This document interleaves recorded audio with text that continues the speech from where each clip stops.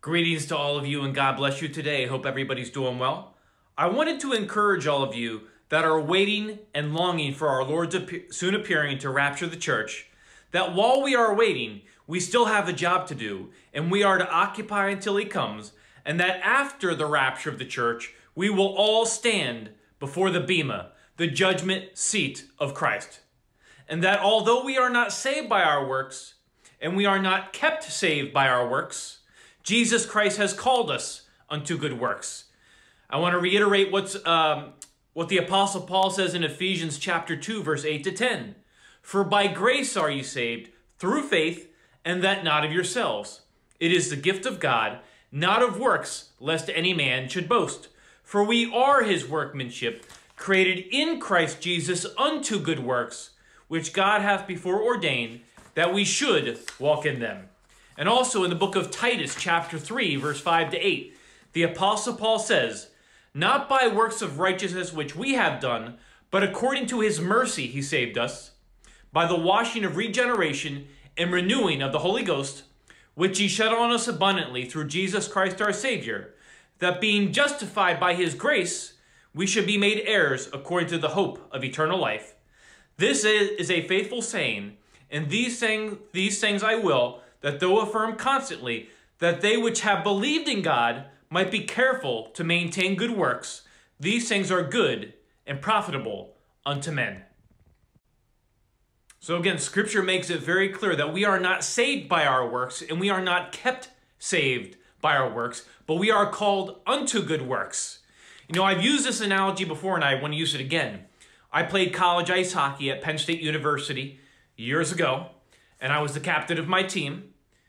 And nothing could ever take that away from me. What I mean is I was always part of the team, all right? But I wanted to be the best for my team. Likewise, we are all, when we're saved, we all are part of the body of Christ. But you know, when I played ice hockey, I always wanted to make my coach happy. I wanted to please my coach, but also I wanted to be the best for my teammates. I wanted to encourage them, lift them up. Even though we lost games, I still wanted to keep them pumped up. Likewise, again, we are one body in Christ, and we're all part of the team, right? But we want to be the best for our King in this race. You know, the Bible speaks of a special judgment that God will hold for believers only. It is known as the judgment seat of Christ, or the judgment seat of God. In 2 Corinthians chapter 5, verse 10, the Apostle Paul says, for we must all appear before the judgment seat of Christ, that everyone may receive the things done in his body, according to that he hath done, whether it be good or bad.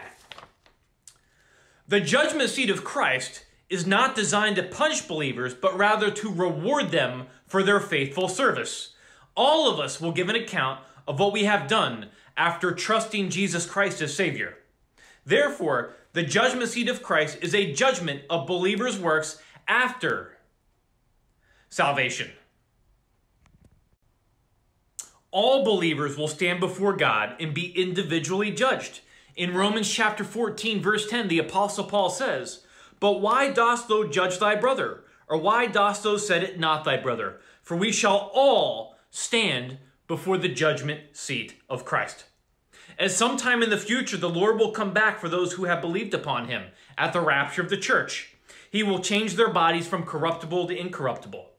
After this event, the rapture of the church, those believers will go to the judgment seat of Christ.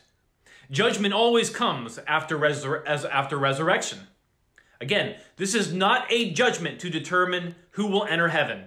The sins of believers will not be an issue at the judgment seat of Christ. They have already been forgiven. Again, the purpose of the judgment seat of Christ is not to punish believers, but to reward them for their faithful service. So let's talk about the Bema seat. Again, the judgment seat of Christ is known as the Bema. The word is also translated court or tribunal. The Bema is a tribunal for rewards. In the large Olympic arenas, there was an elevated seat on which the judge of the contest sat. After the contests were over, the successful competitors would assemble before the Bema to receive their rewards or crowns. The Bema was not a judicial bench where someone was condemned. It was a reward seat. Likewise, the judgment seat of Christ is not a judicial bench. The Christian life is a race, and the divine umpire is Jesus Christ. After the race is over for each believer, he will gather every member before the Bema for the purpose of examining each one and giving the proper reward to each. At the Bema, the judgment seat of Christ, after the rapture of the church, the rewards believers will receive are called crowns. The New Testament highlights 5 special crowns for the believers. Again, when you read through the New Testament, you will see these 5 Christian crowns.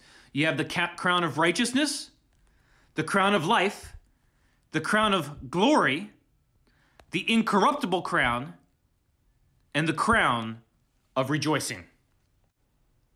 Let's look at one of the crowns. First, we're going to look at the crown of glory, which you can find in the book of 1 Peter chapter 5, verse 4. 1 Peter chapter 5, verse 4. And when the chief shepherd shall appear, ye shall receive a crown of glory that fadeth not away.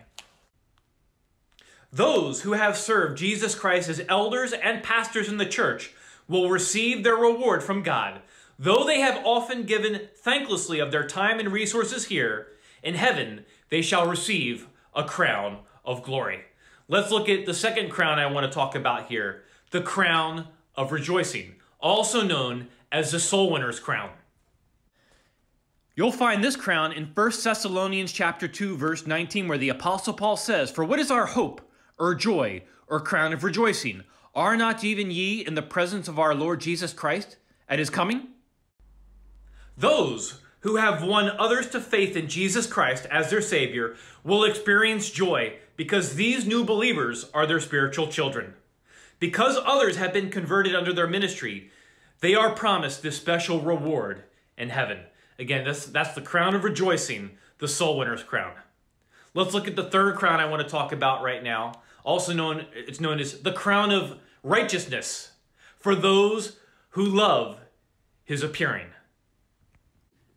You can find the crown of righteousness in 2 Timothy chapter 4, verse 8, where the Apostle Paul says, "Henceforth there is laid up for me a crown of righteousness, which the Lord, the righteous judge, shall give me at that day, and not to me only, but unto all them also that love his appearing." This crown will be given to all believers who long for the return of Jesus Christ. Throughout the New Testament, Christians are reminded to be watchful for the imminent return of their Lord. We must live active, vital lives as though we have 100 years until he returns, while at the same time live in anticipation and holiness as though he will return today. So if you're longing for your King, if you're watching for that soon return, looking for the blessed hope, you're not crazy. I know you may feel crazy, and those around you may make you feel crazy for watching the signs of the time and expecting him each and every day. But you're told if you're longing for his appearing, if you're loving his appearing, you're going to get this crown of righteousness. Wow. All right. Let's look at the fourth crown I want to talk about, the incorruptible crown, which is for victorious lives of purity. You'll find this crown in 1 Corinthians chapter 9, verse 25, where the Apostle Paul says, "And every man that striveth for the mastery is temperate in all things. Now they do it to obtain a corruptible crown, but we an incorruptible." Christians who are victorious in their daily spiritual struggle will receive an incorruptible crown. Wow. Let's look at the fifth and final crown I want to talk about that the New Testament highlights, and that is the crown of life. This is for Christian martyrs. You will find this crown in Revelation chapter 2, verse 10. "Fear none of those things which thou shalt suffer. Behold, the devil shall cast some of you into prison, that ye may be tried, and ye shall have tribulation 10 days. Be thou faithful unto death, and I will give thee a crown of life." Christ promises a crown of life for all of those saints through the ages that have suffered martyrdom for their faith in him. His followers have experienced persecution in every century. Even today, hundreds of thousands of Christians die throughout the world as martyrs for their faith. That's the 5 crowns I wanted to talk about. Again, that the New Testament highlights. Again, this video is not to make any of you doubt your salvation, but rather to encourage you to be about our Father's business more than ever before until that trumpet does sound. Because we will all stand before the judgment seat of Christ. And the purpose of this is not the judgment seat of Christ. The purpose of this is not to punish believers, but to reward them for their faithful service. And I don't know about you, but I want to hear, well done, good and faithful servant. And that's what you should want to hear too. We are ambassadors of Jesus Christ, and our job is not to save anyone. We can't save anybody. But our job is to plant the seeds and to give them the gospel of their salvation, which is highlighted in 1 Corinthians chapter 15, verse 1 to 4, which is Jesus Christ died on the cross for their sins. He was buried and he rose again. He resurrected on the third day, as it is written in the scriptures. That's our job in this dispensation of grace, the church age. Again, we cannot save anybody.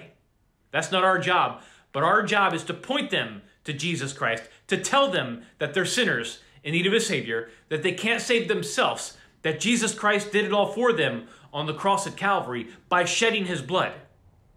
And we need to tell them that today is a day of salvation. They need to put their faith and their trust right here and right now in the blood of Jesus Christ, believing Jesus Christ took upon himself the sins of the entire world, and he paid it with his blood.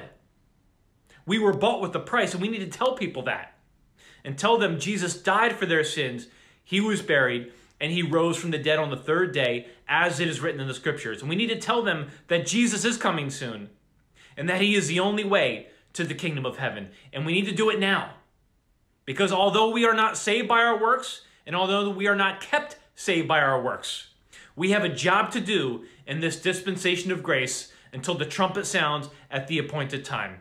And when you look around this world right now, at everything converging like never before, it shows us that this dispensation of grace, this church age, is closing. It's closing time. The ark door is closing to this dispensation of grace. And my prayer is this video has encouraged you guys that we need to be about our Father's business more than ever before, because I want to hear, well done, good and faithful servant, and you should too. God bless you.